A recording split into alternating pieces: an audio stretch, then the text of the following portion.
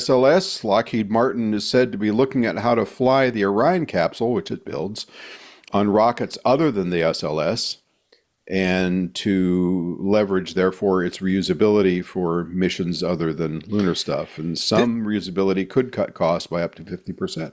Yeah, this is really interesting. This one comes from Ars Technica, and I think it was from, was it Stephen Clark or was it Eric Berger? It was Eric Berger, I friend thought it of was the Eric. show. Yeah. Yeah.